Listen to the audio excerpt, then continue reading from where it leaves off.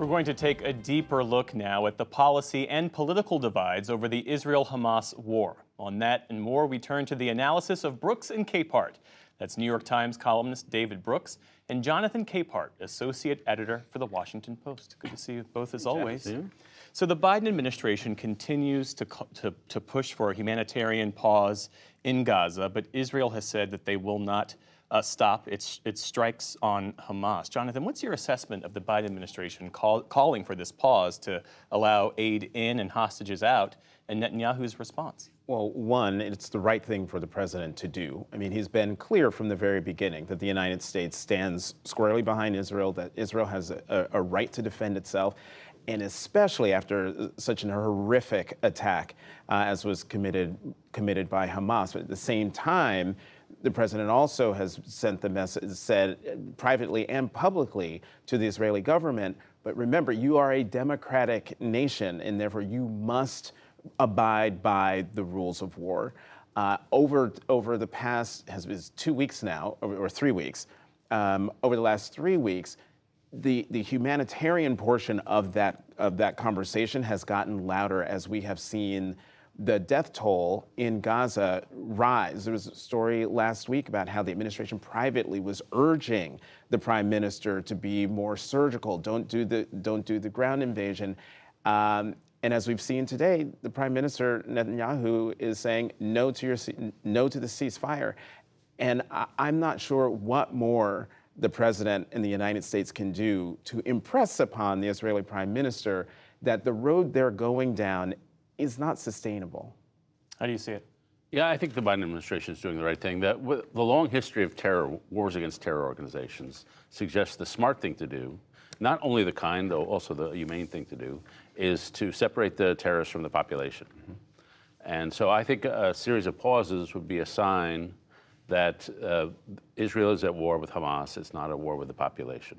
And I would say we're going to take the steps we take, even if it might hurt us militarily, to get the humanitarian relief in, to get people able to move. So I think that's the first thing. The second thing the Biden administration is right is that a ceasefire would be a disaster, and in my view would lead to more bloodshed in the long term. Hamas has said even this week that they're very proud of October 7th. They would do 100 October 7th. They would do 1 million October 7th if it would lead to the extermination of Israel. And so when you've got a terror group that wants to destroy you and is going to keep attacking, then your only mission is to take out that terror group. And then the third thing which the administration is thinking about is what comes after. And so that's a very tricky situation, but somehow it can't be the US-led, it can't be Israel-led, obviously, but somehow somebody has to organize, probably an Arab-led intervention force to administer Gaza, and that force has to do counterterrorism, which is going to be calling upon a lot of it, because we don't want Israel to be doing counterterrorism in Gaza after this. And so these are all different ways you can separate the population from Hamas, and that has to be the strategy here. In the meantime, the House passed its own Israel aid bill this past week, $14.3 billion that doesn't include aid for other foreign requests that the administration has, including assistance for Ukraine. And this bill, Jonathan, as you well know, it's dead on arrival in the Senate. President Biden has said that if it ever reached his desk, he would veto it. What do you make of this divide on the Republican side over foreign aid? It makes me wonder if Speaker Johnson is serious.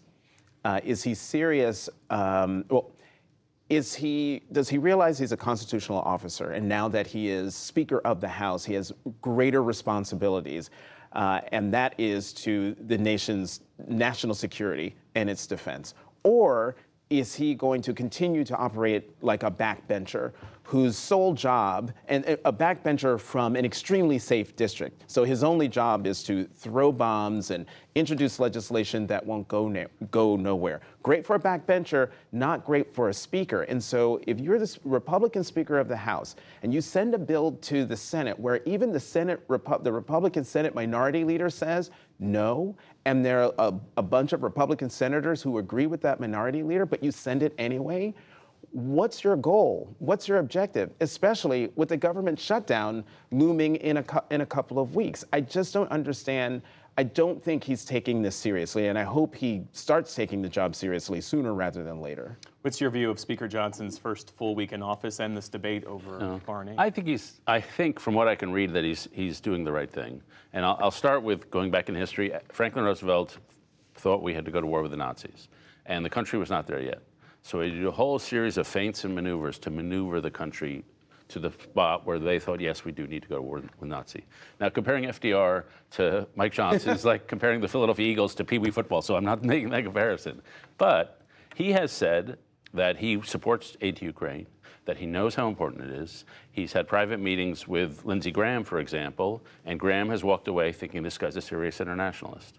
And so I interpret the gestures as I'm giving this to my caucus, I'm giving that to my caucus, and we're going to take a series of steps, probably with Israeli aid first, but then it seems like Ukraine, a southern border, somewhere down the line, and I'm hopeful that all those 3 packages of aid will eventually get over the finish line. This assistance, though, is already delayed because of this drawn-out speaker battle, and now it's turning into a partisan fight and an intra-party fight. What kind of precedent does that set? Well, it looks terrible. I mean, you look at the headlines.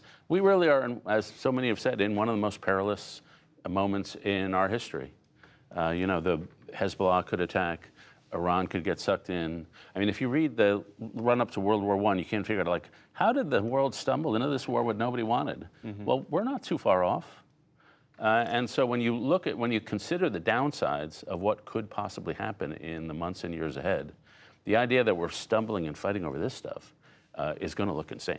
What do you make of that, the stumbling and the potential unintended consequences of it? I mean, that concerns me. And also, I don't know.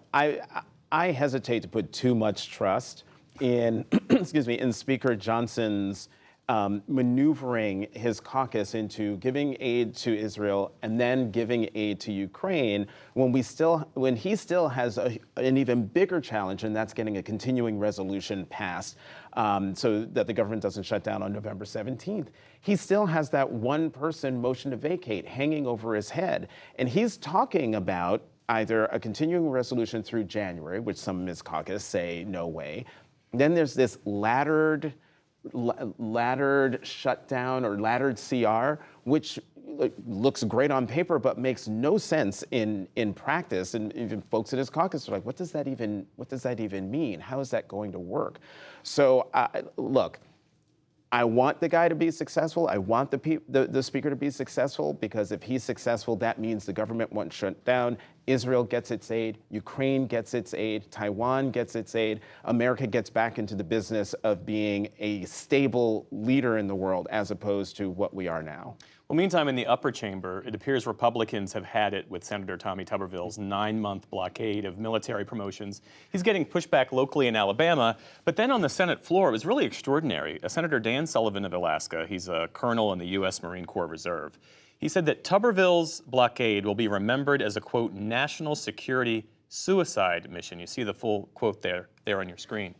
David, it also raises questions about whether the Senate confirmation process is broken and whether the Senate as an institution, I mean, that one person could wield so much power and gum up the works here. Yeah.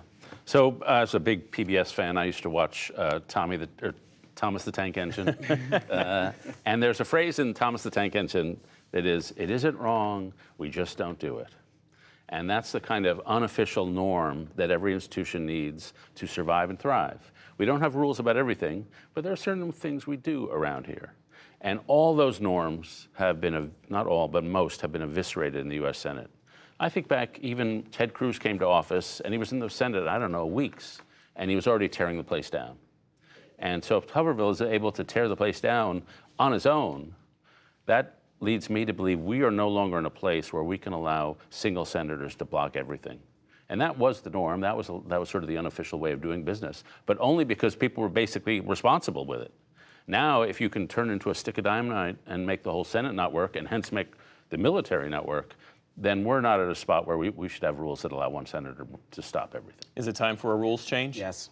Yes, absolutely there's time for a rules change. And can I just say that Senator Tuberville, for him, I don't know if you've shown the clip earlier in the show, but CNN's Manu Raju asked him, about his holds on these promotions, and the fact that the Marine Commandant had a heart attack because he's not just the Marine Commandant, but he's doing the job under him as well, 2 super full-time jobs. And Senator Tuberville, former football coach, not member of the military, not a retired reservist or anything like that, said, well, he's got people who work under him. He's, he's already working long hours. So what's the big deal? I had to do the same thing. I'm sorry. But coaching a football team, even if it's college football, is not the same as leading troops in battle, is not the same as sending men and women overseas to protect other countries, and protect our national security and freedom. And the idea that that guy can stand in the way of people, professionals, real people doing real jobs, not that football isn't real, but lives are not on the line in the way that the Marine Commandant is. It's offensive. It's wrong. I want to say morally repugnant, but I think I may have gone overboard. But you get what I mean. Well, what's striking, David, despite all the pressure, Tubervillle is entirely unmoved. He says he's not changing a thing. Yeah, it's a rare person who could be hated by his entire workplace and still keep going. But he seems willing. I think the big philosophical difference is most of these senators, they think America has a role in the world. And Tubervillle may think that in the abstract, but if he's putting a minor issue ahead of that, then he doesn't really believe that. And that idea that America has a role in the world, and if it doesn't play that role, the jungle will grow back, that is really, the movement away from that idea is the undercurrent of all of this. And that some people believe it does, and an increasing share of the Republican Party simply does not believe in America has a role in the world. David Brooks and Jonathan Capehart, have a great weekend. Thanks, Jeff.